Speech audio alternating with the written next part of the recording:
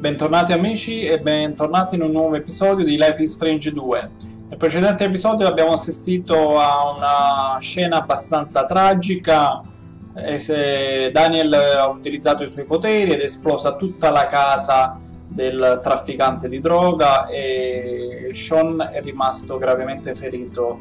Abbiamo potuto vedere che è rimasto ferito ad un occhio, Cassidy si trova a terra, gli altri praticamente credo siano rimasti incoscienti. Adesso vediamo un attimino come vanno a finire le cose, quindi proseguiamo la nostra avventura e vediamo un po' cosa ci riserva il destino. Once upon a time, in a wild world, there were two wolf brothers living in their home there with their papa wolf. They lived in peace until hunters took their dad away. Sean ci sta facendo nuovamente un riassunto di tutto quello che è successo. That's when the big brother discovered that the little one was not an ordinary wolf, but a super wolf.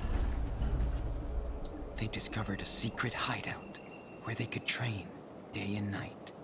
They were happy. But the little wolf got very sick, and they had to move on. The brothers made it to the home of their ancestors, and the old wolves took care of them.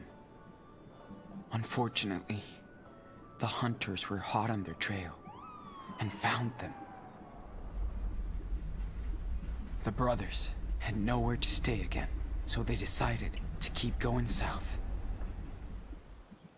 They soon entered the old forest of the giants, where they met a pack of stray dogs who worked in a secret farm.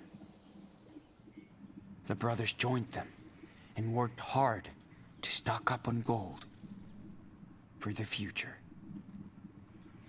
They were happy to find others like them, and everybody loved the little wolf, who was growing up fast.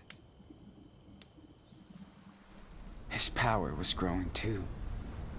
The little wolf was more and more confident and independent.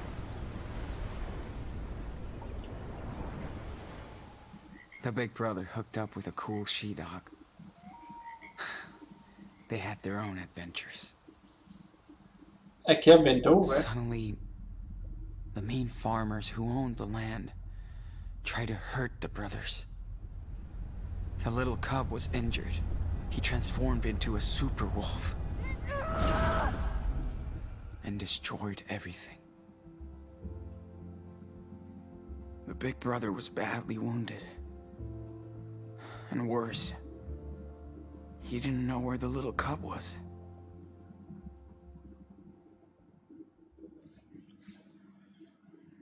Oddio, allora vediamo un attimino. Vabbè, le conseguenze delle tue azioni lo sappiamo già.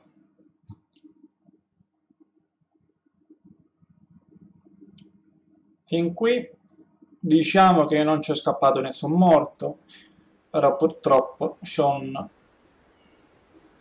è gravemente ferito. Non so se avessimo fatto qualche altra scelta, se sarebbe cambiato qualcosa, però credo di no.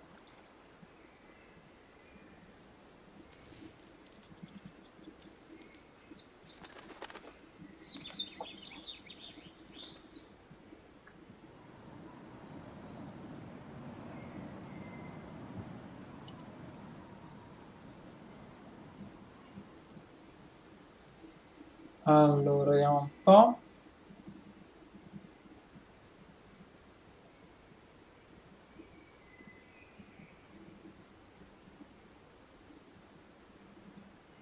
Molto probabilmente stiamo vivendo un ricordo. I'm sorry.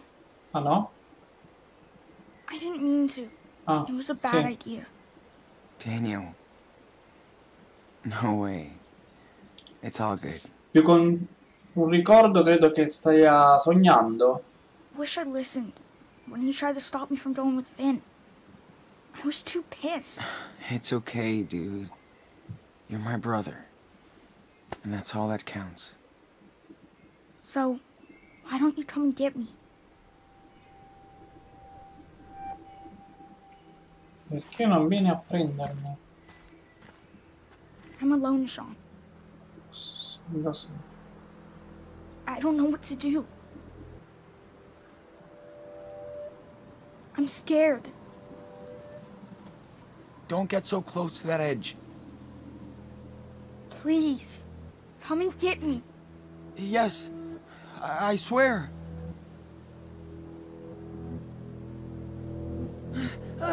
Stop!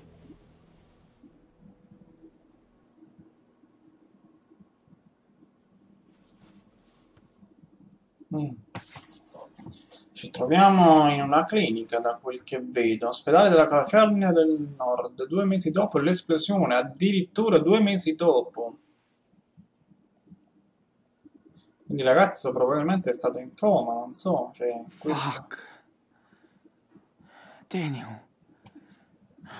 I keep having these nightmares since I came out of the coma. Infatti è stato in coma. E niente, quello che dico io, visto che erano ricercati sti ragazzi, ma qua nessuno si è accorto che erano latitanti, no? This must be my punishment. I can't even focus on the page. This sucks ass, man.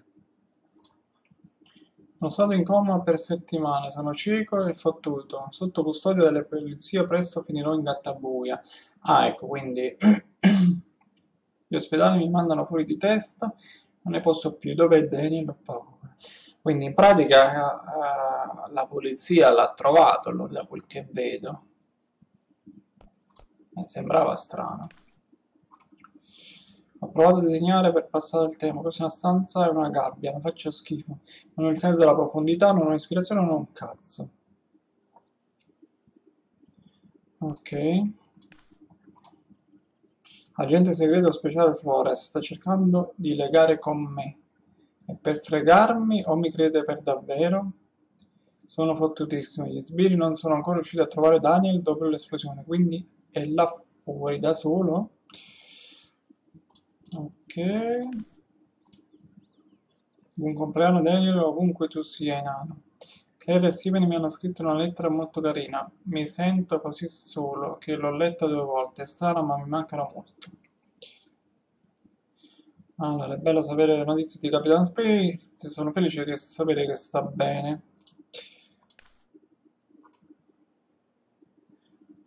Allora, non so cosa darei per sentire ancora una volta la voce di Cassidy.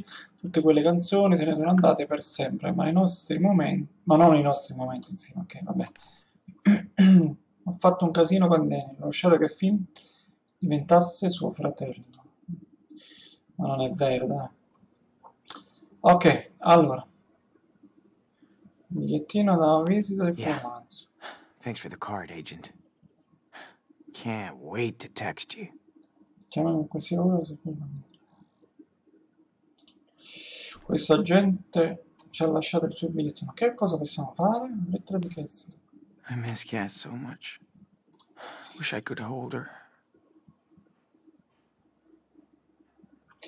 Allora, ciao ragazzo di città, scommetto che non ti aspettavi che ti scrivessi. Ho scoperto che eravamo nello stesso ospedale quando sono stata dimessa un mese fa e la polizia ci ha interrogati, quindi ho deciso di scriverti e spero che tu riceva questa lettera.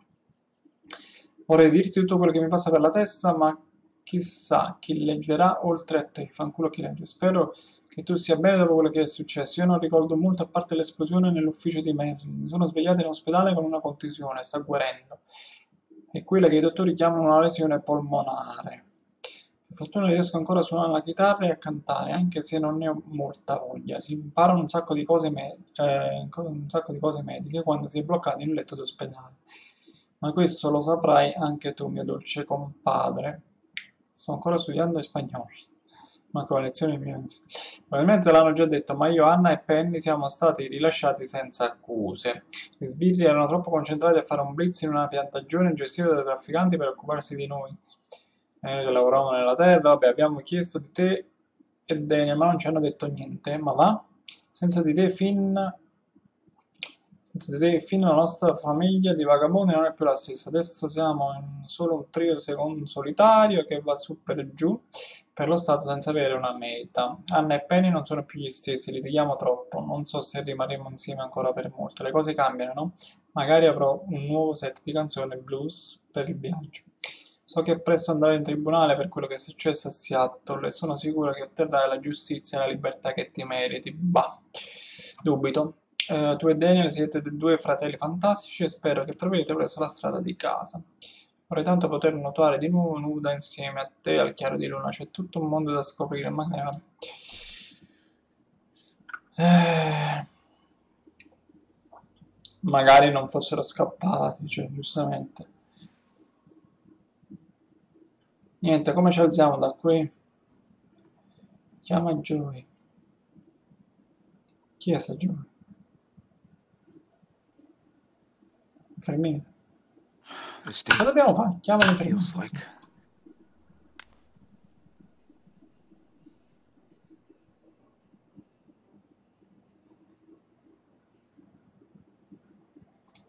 Yay.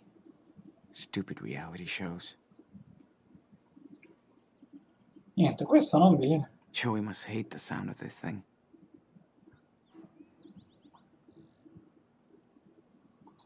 Can't catch shit. Zero depth perception. Goodbye, sports. Ok, niente. Yo, afternoon checkup. Sure.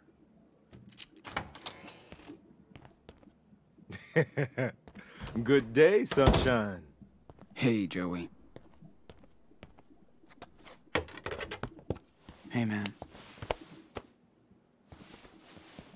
That looks like it might have been food. Hard to tell. Ha ha. Never heard that before. Oh, somebody is in a bad mood. Sorry, Joey. Not feeling it today. I don't blame you. But maybe I got something to cheer you up. Pecans and chocolate? Uh-oh. There's that smile. Thanks, Joey. So how you feeling today? Any headaches? Socket pain? No. It's all good. Well, this is your final test before... you know. Prima che ci portino in prigione. Check you out. Check me out, Joey. Yeah. Okay, let's see. You know the drill. Don't blink and just stare at the light.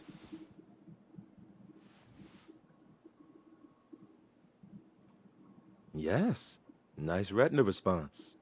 Okay, now, try to follow the light as well as you can. Allora, segui la luce muovendo con la tua testa con il mouse, ok? Come on, Sean. You've been there before. Straining too hard? Headache? Nah. I just can't really focus today.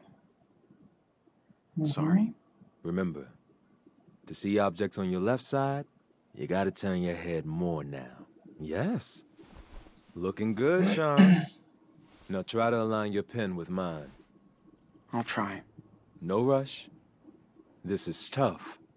Allora, tieni premuto il pulsante destro per fissare la visuale e muovere il braccio, ok? Non riesco a capire. Quando l'hai fissata, premi per vedere se la tua birra è allineata con quella di Joey, ho capito? Ok. Boh, no, mi sembra così. Your depth perception will always be affected, so you gotta try harder. Un po' più dietro. Shit. Hey, good job. Okay. È andata un po' più Let's dietro. do it again. Yeah, I know. It's hard. Come on. Ah, oh. Yeah, that's enough. Too much stress on you and your eye. But remember, your depth perception will always be affected. Here, read this. Paziente dimessa. Sono un pirata, fammi uscire di qui. Sono un pirata. Vabbè, perché c'è un solo occhio. Usa, scegliere. Risposta conformare, questo sappiamo, paziente dimessa. Io direi proviamo. Lo mettiamo nei guai poi. Get me out of here. Please, Joey. Sean, I want to help you, but that's not my job. Well, I know it sucks for you, but... It's time we release you. Sorry. Your vision has improved a lot. Now, you don't really have severe side effects anymore. Yeah. That's just great. I do have to tell them the truth. But first, let's clean this dressing. Hey, sure hope you're watching the door like your phone. Oh, come on. We ain't going nowhere. Great. All I do is watch them. Yes, true. Your job. Do you mind if we talk alone? Mind if I finish with my patient? He looks good for now, right? Just come back when I'm finished with him. Sure.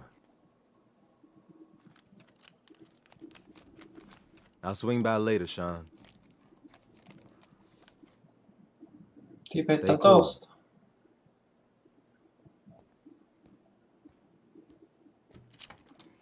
Vediamo un po'.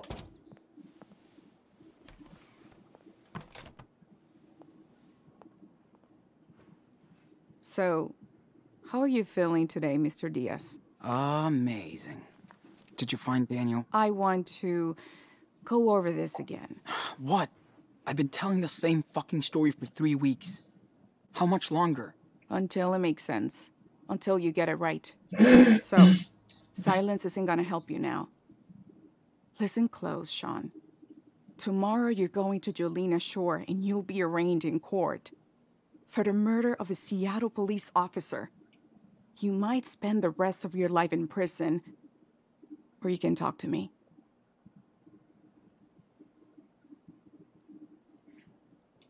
I didn't kill anyone.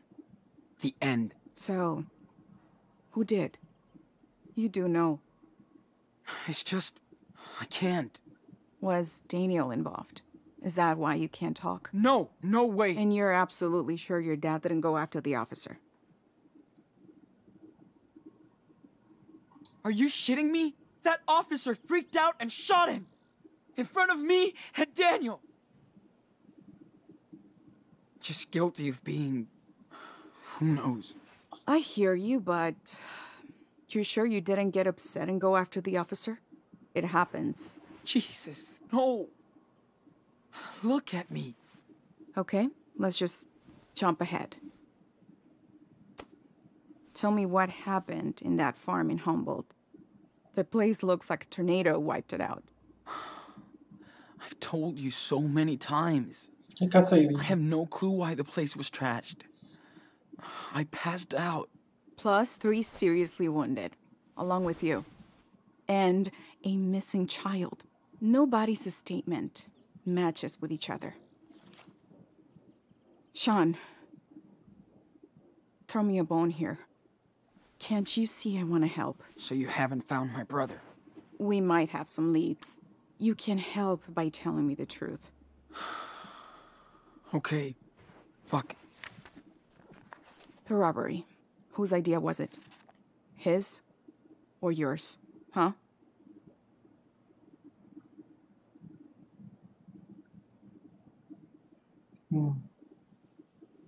Finn. It was his idea to rip off Marrow. Did he force you to help? Or did you go along with it? He lied. I didn't want to help, but he got Daniel involved. I swear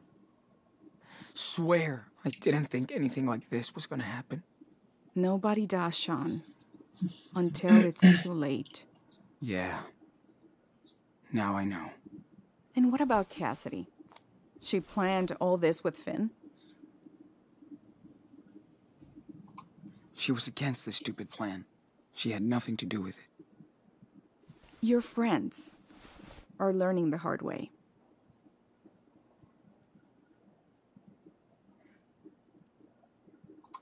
I didn't want any of this shit.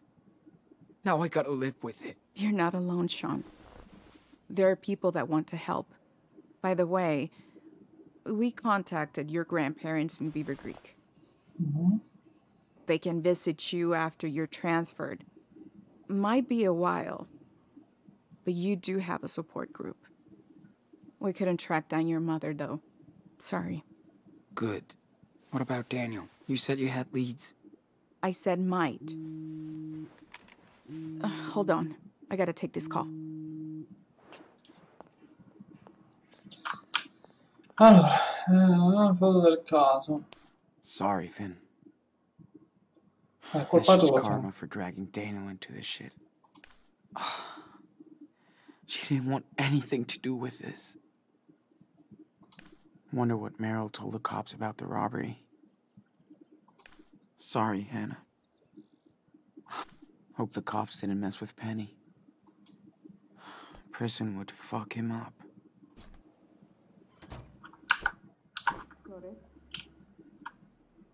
Yes.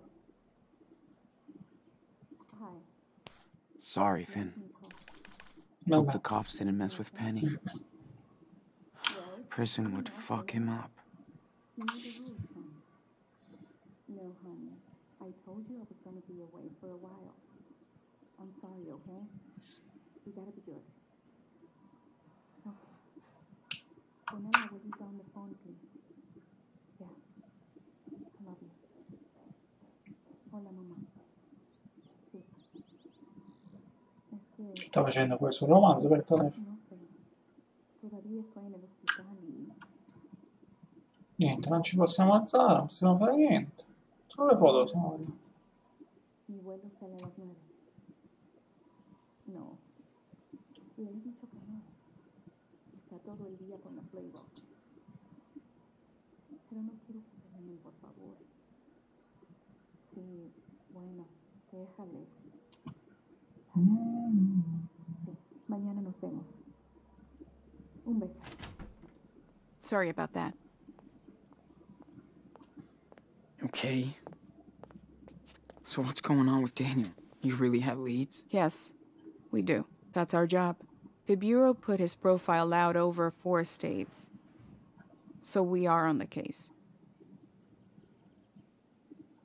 Tutte stronzate, andiamo. For how long? It's been over 2 months. How are you gonna find him? We have a lot of people looking for your brother. Trust me. We want to find him too. Yeah. So you can lock him up too, right?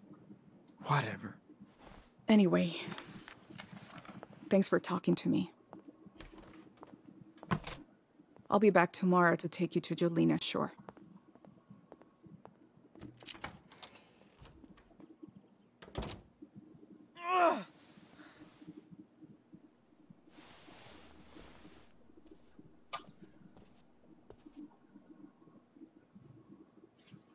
Ok, non possiamo fare niente.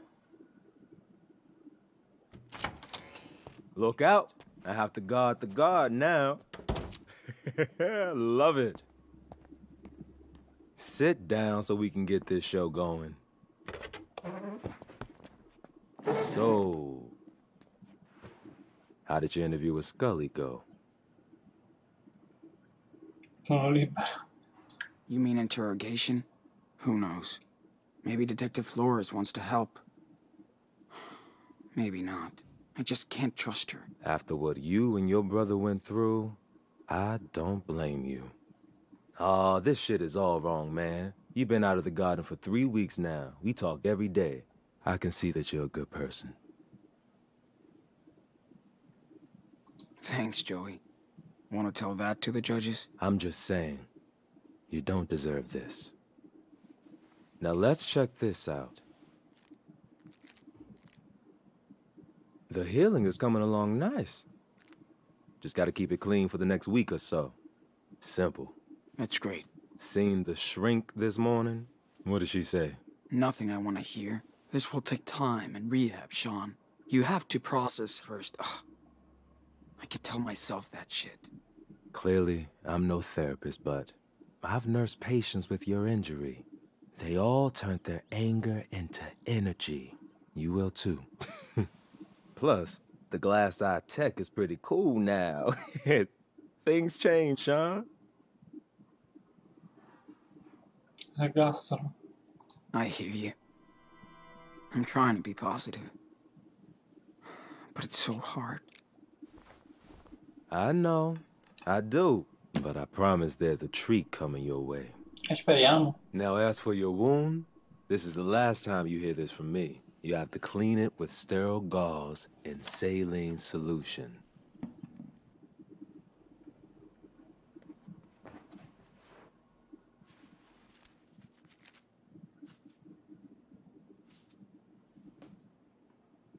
Coat the area using the swab and cream.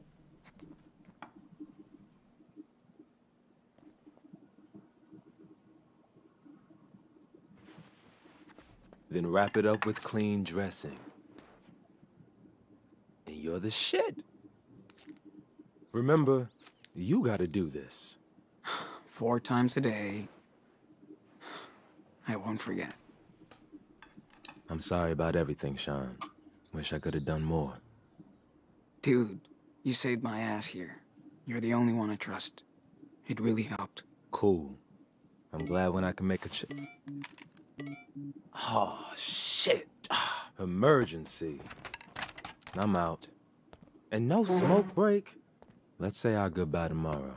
Oh, Sean, check out that towel. Got your name all over it. Un'occhiata all'asciugamano. Catch you later.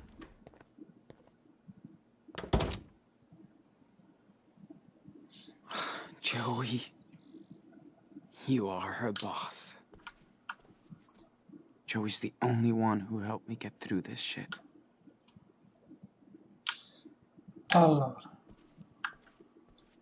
Asciugamano, controllo. Che è successo? Cosa c'è? What? Wow. Haven't seen you in a long time.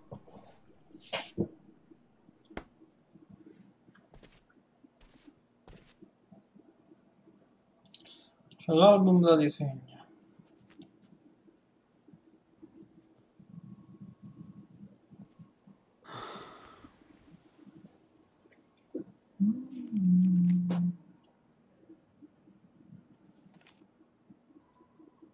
I know I fucked Daniel over. Again. And now he's gone. Where would he hide out? A 10-year-old by himself? Out there? He might go back to Seattle. But too far. Nowhere to go. If he tried to hook up with Claire and Steven, they would have definitely told me. Or the cops.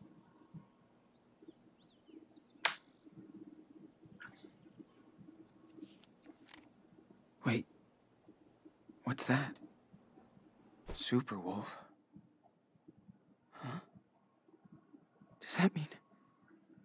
It means that Daniel's with Jacob somewhere? He's safe? I could see him again.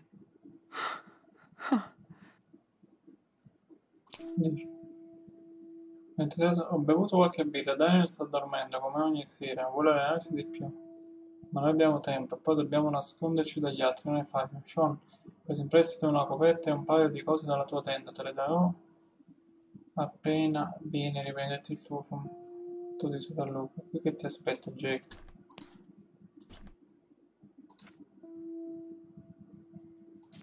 All I gotta do is find that page with Jacob's home. Cassi della...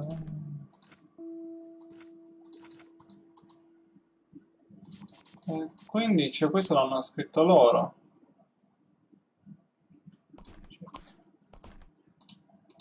Come si toglie qua la situazione? Dobbiamo vedere solo questa storia. Va bene, 17. Che devo leggere più? Haven Point, Nevada.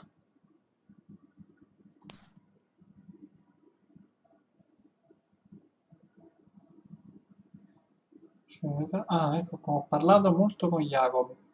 Guarda, dei nuovi ragazzi direttamente dall'Europa. Sì, ho parlato molto con Jacob, è un ragazzino, è cresciuto in una specie di comunità religiosa a Haven Point. Qui sembra tranquillo, finalmente è libero. Ok, abbiamo capito dove si trova. in una comunità religiosa. Gotta find a way to escape. Tonight.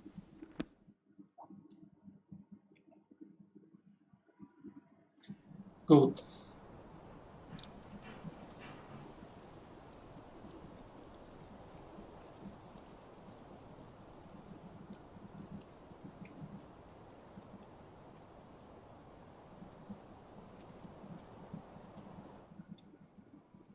Okay. Time to clear off now. This whole hospital is so quiet. So don't make any noise. Fuggi dall'ospedale. Che abbiamo preso? Niente. Find a way to get the hell out of here. Allora, tenda, tira, lenzuola, libro di Joy. Allora, la birra ce la prendiamo.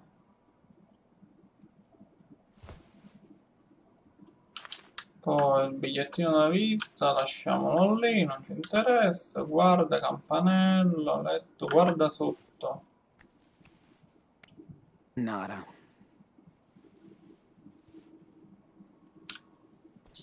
Allora, sta tenda mi sa che ci serve per piano di evacuazione. Let's see. I just gotta get past that locked door. And an angry guard. Voi siete qui. Via di uscita principale, via di uscita secondaria, uscita di emergenza, quadro elettrico, estintori, casa di... Allora, via di uscita principale, via di uscita secondaria. Allora, noi siamo qui. Quindi nel momento in cui noi usciamo dalla stanza dobbiamo andare a destra in fondo al corridoio e scendere. Ok,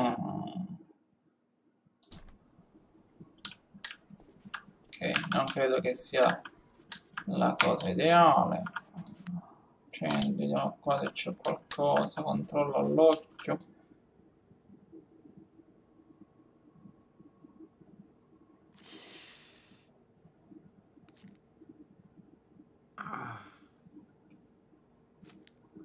Cazzo, l'occhio sembra che non c'è. This one isn't screwed in. Let's do it. Ci può servire sta sbarra per darla testa al poliziotto? Hey, Ma what the hell are you doing in there?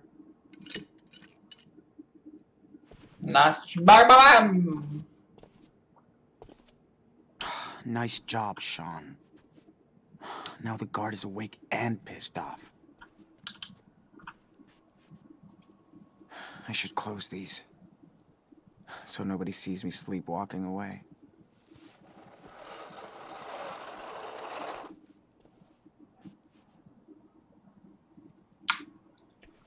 allora, credo che dobbiamo scendere per la finestra. Need a superhero to open that shit. Non abbiamo la sbarra, scusa. Hope my last view of this world isn't this window. Allora, lì c'è una macchina. Citazione. Impalcatura. Allora, potremmo camminare lungo il muretto, scendere I dall'impalcatura, could climb down the side of the building. poi Or die recarci trying. a prendere quella macchina. One stupid car. Lui le sa Get him outta forzare. It's dead tonight. Sì, Much for me. dobbiamo fare così.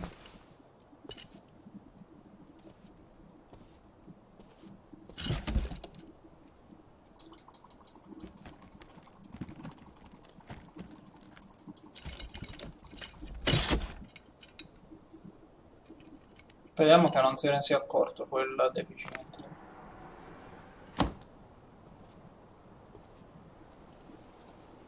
Oddio, però il guidare con un occhio non sarà semplicissimo, eh.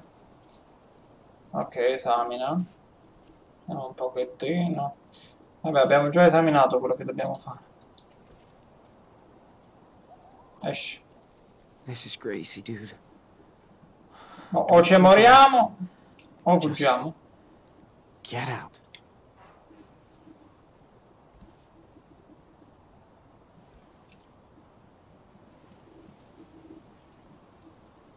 Allora, continua.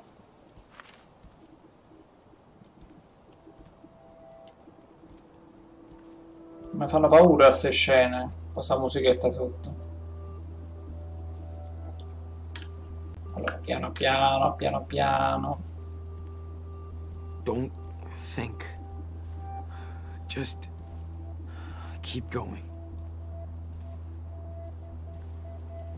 Non ci vede nessuno. Holy shit. Oh, vai piano, piano piano. Take a breath, dude. Piano, piano. Io sarei già morto di infarto.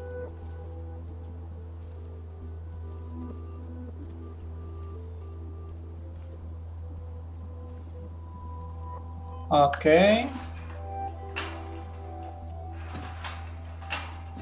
Damn.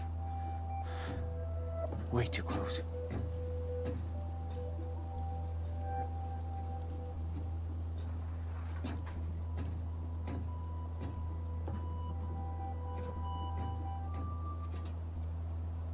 Time to get my shit from the staff room. Ah, pure.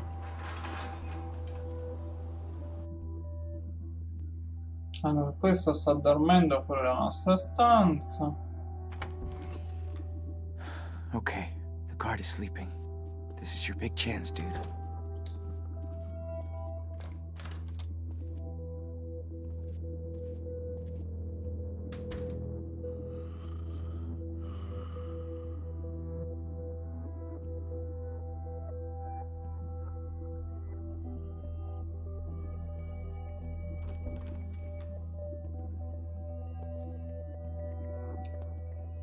Ah, direttamente dall'uscita d'emergenza scendiamo qua. Cioè dalla porta d'emergenza, dall'ospedale. Inizio discesa per il tetto alla Spider-Man. Ok, discesa alla Spider-Man.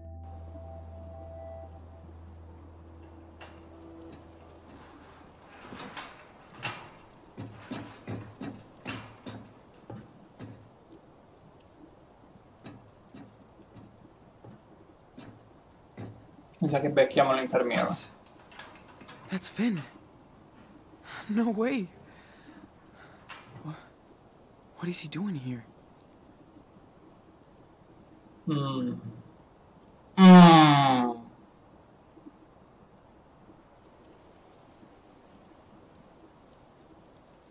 Ma va, vattene, va.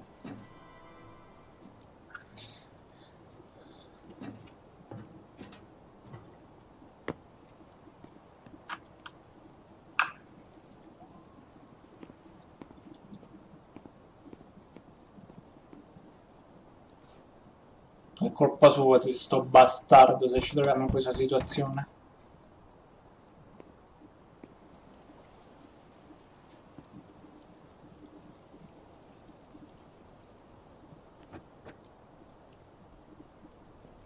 Volevi trovare pure la macchina aperta, tesoro?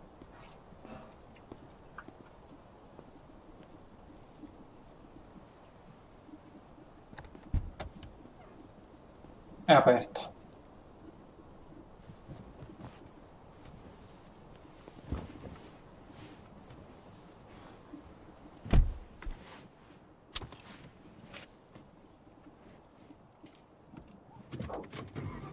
Furto d'auto si aggiunge alla lista dei reati.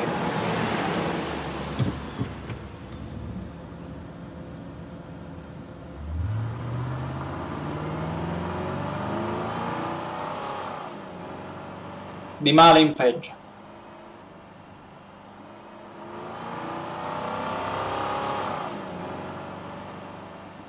Manca una guardia all'ingresso, niente in questo ospedale. Vabbè, è stato proprio easy proprio. Ok, terminiamo qui, va? Alla prossima.